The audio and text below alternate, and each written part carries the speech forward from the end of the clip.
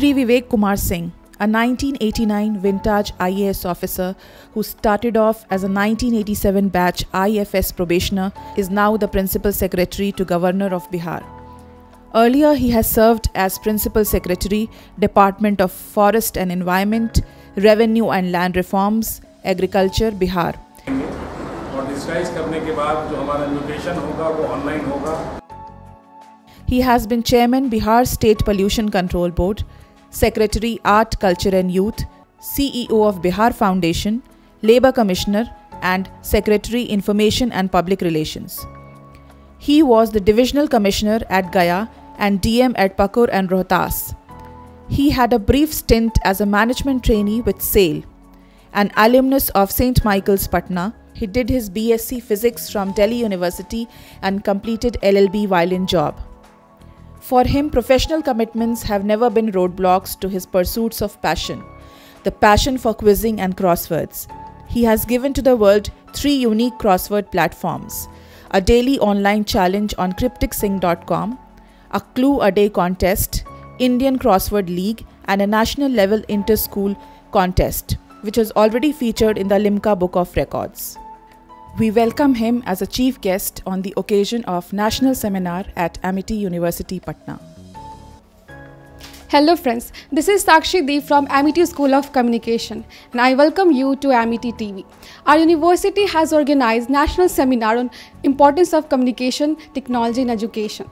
So today we have a very great personality as the chief guest, Mr. Vivek Kumar Singh. He is Principal Secretary to Governor of Bihar.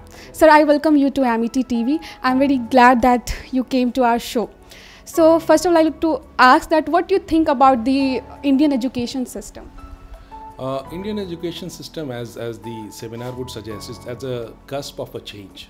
Cusp of change from the traditional, where we had books, where we had traditional methods of teaching, to a point where technology is overtaking us.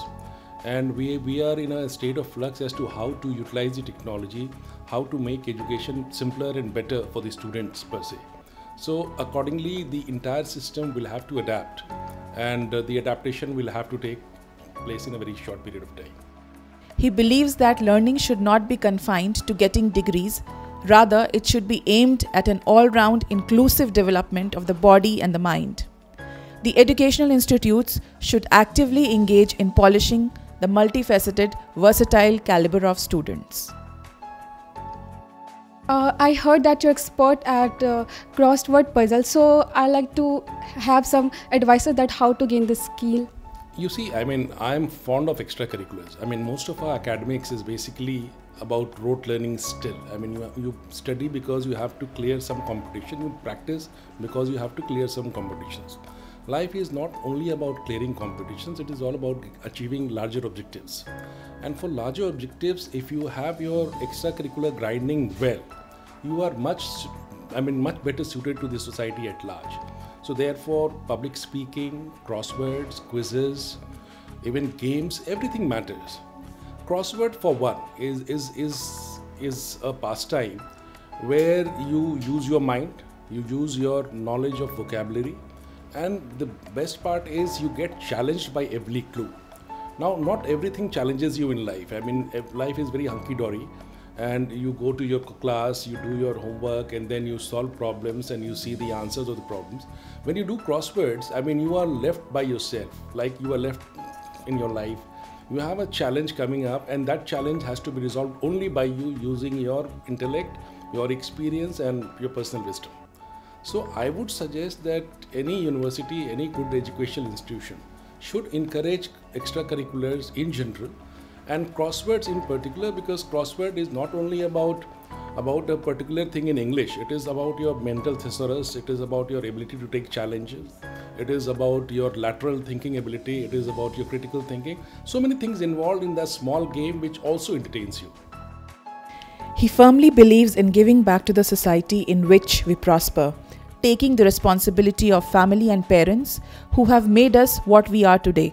As a real icon for the youth, his message is simple: be upright and determined to serve the society and nation as a whole. Okay, sir. At last, I would like you to give some advices to young students. My advice is always, firstly, all of us, we have our personal aspirations, one must live up to that. But we have larger objectives for the society and for the family. So you must also think about families. I am particular about family because nowadays I find that the parents who have taught you and who have brought you up, they are in a bad shape at the later stage of life because all of us are so competitive in our own sense and we want to do better, we want to go abroad perhaps. So the family is left behind. Similar is for the society. I've seen people from my state going abroad and feeling bad about the state but not able to do anything. So you must repay, and not repay as a virtue of charity, but as a matter of pride, as a matter of your responsibility. Sir, I have a question. What is your opinion about Amity Education Group? Amity University, I have a good impression about the institution. I went to the campus. My nephew was studying there in Delhi, in Noida. So I've been to the campus. I've liked the campus, the vibrancy of Amity, and again the extracurricular inputs that the institution provides. And above all, the sense of pride the university has in its own name and its students, which is very important. So dear friends, he was today's guest. I'll be back with another expert in next episode. Till then, keep watching Amity TV. Thank you and goodbye.